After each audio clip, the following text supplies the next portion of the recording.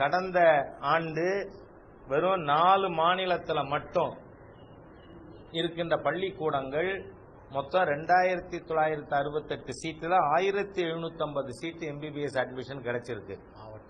4 மாவட்டத்தில் இருக்கக்கூடிய பள்ளிக்கூடங்கள் ரெசிடென்சியல் ஸ்கூல்ஸ். அதில் நாமக்கல் மாவட்டம் 957 மாணவர்கள் போன தடவை எம்பிபிஎஸ் படிச்சிருக்காங்க. இப்போ நாமக்கல்லேருந்து எத்தனை பேருக்கு கிடைச்சது தெரியுமா?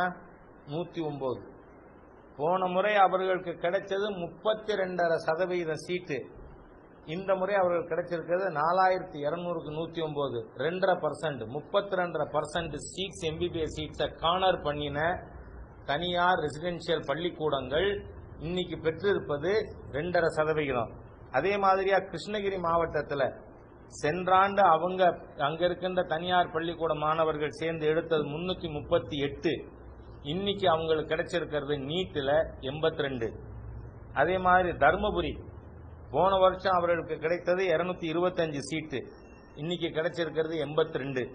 அதே மாதிரி ஈரோடு சென்ற ஆண்டு அவர்கள் பெற்றது 230, இன்னைக்கு 100.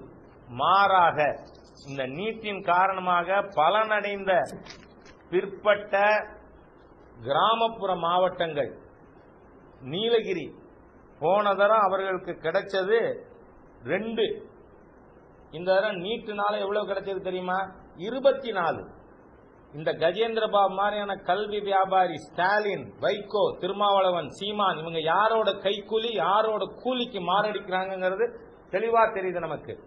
பிற்பட்ட கிராமப்புற ஸ்டூடெண்ட்ஸ் எம்பிபிஎஸ் அட்மிஷன் கிடைக்க கூடாது, டாக்டர் ஆகக்கூடாதுங்கிற சதி செயல் யாரெல்லாம் பிராண்டட் ஸ்கூல் ரெசிடென்சியல் ஸ்கூல் சொல்லி 4 லட்சம் ரூபாய் வருஷத்துக்கு வாங்குறாங்களோ அந்த குழந்தைகள் தான் பலனடையணும்னு போராட்டம் நடத்தக்கூடிய இவர்களுடைய முகத்திரையை கிழிக்கின்ற விதத்தில் இந்த நீட் அட்மிஷன்ஸ் நடந்திருக்கு.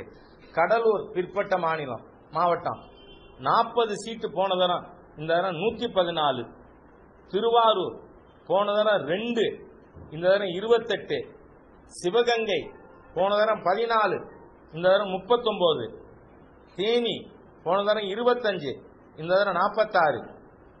விருதுநகர், நான் சொல்றதெல்லாம் rural backward area, Sivaganga, Ramanathapuram, Virudhunagar போன தரம் 47, இந்த தரம் 66. நாகப்பட்டினம் போன தரம் 10, இந்த தரம் 28. அரியலூர் எந்த மாவட்டத்தினுடைய மாணவி அனிதா தனக்கு சீட்டு கிடைக்கல நீட்டுனாலன்னு சொல்லி தற்கொலை செய்து கொண்டாரோ அந்த அரியலூர் மாவட்டத்தில் போன தரம் எம்பிபிஎஸ் அட்மிஷன் 4, இந்த தரம் 21. புதுக்கோட்டை போன தரம் 32, இந்த தரம் 41. ராமநாதபுரம் போன தரம் 31, இந்த தரம் 39. தஞ்சாவூர் போன தரம் 87, இந்த தரம் 97. விழுப்புரம் போன தரம் 88, இந்த தரம் 93. ஆகவே இந்த புள்ளி விவரங்கள் இருந்து நமக்கு தெளிவா தெரியறது சென்ற ஆண்டு 2 பங்கு இடங்கள். ஏன்னா சென்ற ஆண்டு அட்மிஷன் ஒன்லி 2968, இந்த ஆண்டு அதுவே 4200. அதனால போன தரம் 2900ல் 1750 சீட்டு 2/3 இந்த 4 மாவட்டத்தில் இருக்கிற ரெசிடென்சியல் பள்ளிக்கூட மாணவர்கள் யாரால 3 லட்சம் கொடுக்க முடியும் 4 லட்சம் கொடுக்க முடியுமோ ஆண்டு ஃபீஸ் இன்க்ளூடிங் ஹாஸ்டல் ஃபீஸ் அவங்க தான் பெற்றார்கள். ஆனால் இந்த முறை பிற்பட்ட கிராமப்புற மாவட்டங்கள் மிக பெரிய அளவில் பலனடைஞ்சிருக்காங்க. அப்படின்னா இன்றைக்கு இந்த நீட் போராட்டம் நடத்துறவர்கள் என்ன நினைக்கிறாங்க? இந்த தனியார் கல்வி நிறுவனங்கள், பிராய்லர் கோழி பண்ண பள்ளிக்கூடங்கள் யாரெல்லாம் +1 இல்ல +1 பாடம் நடத்தாம அனாட்டமி பிசியாலஜி தெரியாது, ஃபங்க்ஷன்ஸ் ஆஃப் ஆர்கன் மாத்திரம் படிப்பான். ஹார்ட் எங்க இருக்கு தெரியாது, ஆனா ஃபங்க்ஷன்ஸ் ஆஃப் ஹார்ட் தெரியும்.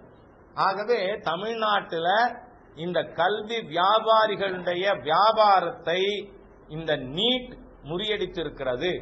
ஆகவே நீட்டுக்கு எதிராக பேசக்கூடிய அனைவருமே பிற்பட்ட கிராமப்புற மாவட்ட மாணவர்களுக்கு விரோதமானவர்கள், எதிரானவர்கள். அதோடு மட்டுமல்ல, எந்த பள்ளிக்கூடங்கள் கல்லூரிகள் எம்பிபிஎஸ்க்கு தொடர்பில்லையோ லயோலா காலேஜ் மாதிரி எதுக்கு அஜிடேஷன்? மற்ற யூஜிசிக்கு என்னோட கோரிக்கை, ஒரு டீம் அனுப்பி இந்த மாதிரி இருக்கின்ற மைனாரிட்டி இன்ஸ்டிடியூஷன்ஸ் வேணும்னே தமிழ்நாட்டில் ஒரு கலவர சூழ்நிலை உருவாக்குறதுக்காக மேனேஜ்மெண்டே மாணவர்களை தூண்டிவிட்டு போராட்டம் நடத்துறவங்களுக்கு கொடுக்கிற கிராண்ட கட் பண்ணணும், அவங்களுக்கு கொடுத்திருக்கிற உரிமத்தை ரத்து பண்ணணும்னு கேட்டுக்கிறேன். இந்த முழு விவரங்களும் பாரத பிரதமருக்கும் மத்திய அமைச்சர்களுக்கும் அனுப்பப்பட இருக்கிறது.